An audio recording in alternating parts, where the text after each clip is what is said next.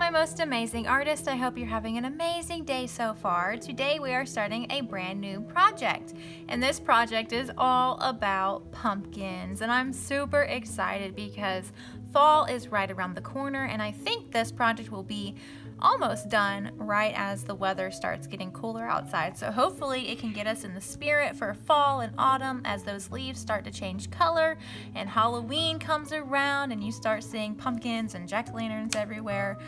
So that's kind of what this project is inspired by. We are also going to try out a really fun technique later on in this project, okay? But today our first step is to draw our pumpkin, and we're going to use different lines and shapes to do that. All you're going to need is a piece of paper and a pencil. And when you're choosing your paper for this project, just make sure that it is a white color because we are going to be coloring this with oil pastels later. So oil pastels stand out really nice on top of a white piece of paper. And of course, if you don't have oil pastels, you can just use crayons. All right, so the first thing that we're going to do is we're going to write our name, okay? Just go ahead and write your name, and then we're going to flip our paper over so now our name is on the back. We don't want to color and draw on the same side as our name because then we're just going to cover it up. So put your name on it, flip it over, and now we are ready to draw our pumpkin. Okay, and before we start drawing our pumpkin, I just want to give you a quick little tip, and I'm going to show you on the back of my paper here. When you're using a pencil, I want you to remember, please draw it light until you get it right. When I say that, it means do not press down really hard on your pencil because then you're making a dark line. And if you make a mistake or something, then when you try to erase it, it's not going to go anywhere. You're still going to be able to see it, right? But if you draw super light and softly with your pencil, then when you make a mistake, if you make one, then you can easily erase it. Okay, so try to use those little sketchy marks while you're drawing today. It's great practice to do that because, like I said, if you do it super dark, then it's going to be very hard to erase. It's also going to be hard to color it later. So just make sure while you're drawing your pumpkin, you're practicing using those small sketchy marks. And honestly, I'm barely touching my paper with my pencil when I do this. My pencil is just kind of grazing across the top of my paper, and I'm barely pressing down. If you want, you can turn your paper over and practice doing those light, sketchy lines with your pencil, just so that you can get the hang of it before you start drawing your pumpkin. Okay, and once you're confident using those light, sketchy marks with your pencil, we are going to get started, okay? And this is going to be a draw along with Miss M. So go ahead and pause this video, grab your paper and a pencil, come back and draw along with me, okay? Make sure you don't skip ahead, and if you need to pause the video or rewind it because I'm talking too fast, then feel free to do that as well. Okay, so I'm actually going to put my pencil down for just a second and I'm going to find the middle of my paper.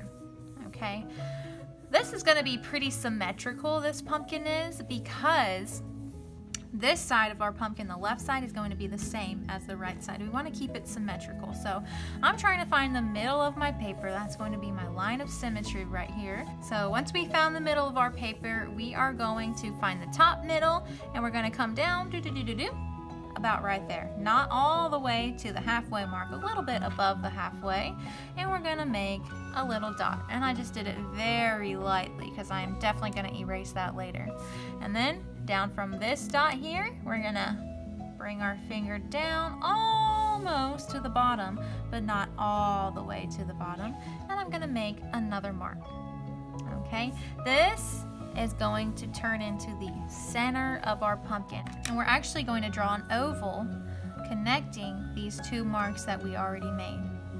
Okay, so I'm practicing with my finger first, and an oval is like a stretched out circle, right? So a circle is like this, an oval is like a long circle like that. Okay, so I'm practicing with my finger first just so I can get a feel for it, and then when I feel confident, I'm going to take my pencil very lightly and I'm going to start sketching out an oval shape connecting those two dots that we made. It doesn't have to be perfect at first. Just try your best, and since you're drawing light until you get it right, you'll be able to erase any mistakes that you make. Okay? Okay, so I'm just getting my oval shape good, how I like it, using those little sketchy marks with my pencil. And there is the middle of my pumpkin. And you might be thinking to yourself, Miss Sam, this looks a little bit weird right now. Don't worry, it will come together, because now we're gonna start on the right side of our pumpkin, and I'm gonna start up towards the top, and I'm gonna draw a backwards C. And it's gonna start at the top, so I like to do little dots where I want my line to start and where I want my line to stop. So I want my line here, my backwards C that I'm about to draw, to start on the right top side of my oval, and it's going to come up and down and connect to the bottom right side of my oval here that we just drew. And we don't want this backwards C to be super big, okay? We want this backwards C to be kind of skinny. Okay, so my finger's starting at the top, going down to the bottom, and I feel confident, and I'm gonna draw it light till I get it right. If it helps, you can rotate your paper a little bit while you're drawing. I really like to do that because it helps me get a better angle of where my pencil is going. Okay, I'm drawing that backwards C. It's coming down, and it's gonna come back up like a C, and it's gonna hit where I want it to end. Okay?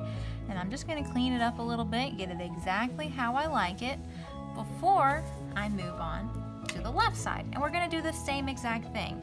So where I made my first dot up at the top, I'm going to bring my pencil over, and I'm going to make another dot at the same height, but it's on the left side now. And let's do that to the bottom side as well. Just like that. And these little dots are just marking out where we want our lines to start and stop. We will erase them later.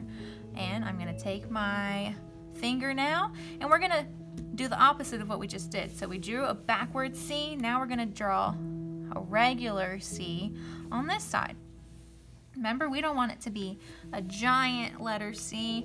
We just want it to be kind of skinny, almost as skinny as our middle oval here. So I practiced a couple times with my fingers, and now I'm going to take my pencil and draw very lightly. Bring it up like a C, bring it down all the way until I get to the bottom, and then it's going to curve up just like the letter C. Okay? If you're not happy with the first time, then take your eraser and try again. No worries.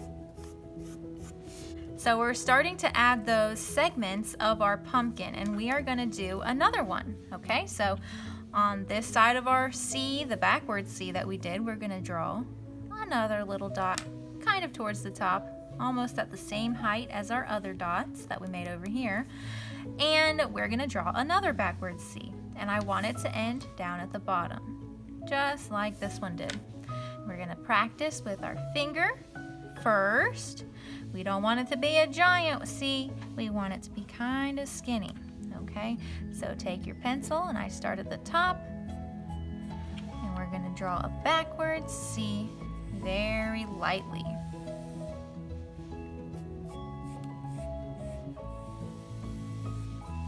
Just like that. And we're going to do the same on this side, but we're going to do the correct way to write a C. We're not going to do it backwards. So draw your dot where you want your C to start and where you want your C to end. Draw with your finger first, a C, a letter C shape, and when you're confident, take your pencil and draw it lightly until you get it right. After you draw that last C over on the left side, then you are done with the basic shape of your pumpkin, okay? These are the different segments. You should have 1, 2, 3, 4, 5 segments on your pumpkin, okay? And we can go in now and erase those little dots and fix your lines, because we don't need those dots anymore. And I'm just going to erase them and fill them in with the lines that were already there.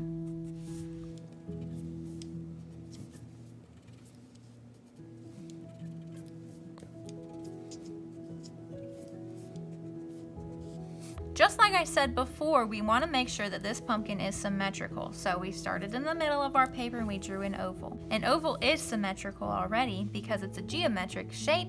It is the same on the left side and on the right side, okay? But for our overall pumpkin shape, we also want that to be symmetrical. So we drew 2 backward C's on this side and we flipped it over and made right C's, or the way you normally write C's, on this side. So now our pumpkin is symmetrical, right?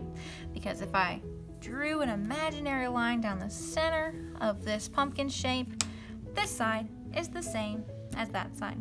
Almost anyways. I'm human, it's not perfect, and that's fine. Yours won't be perfectly symmetrical, and that's totally fine. And I want to draw a ground that this pumpkin is sitting on. So I am going to go kind of towards the bottom of my pumpkin, and I'm going to draw a line on this side.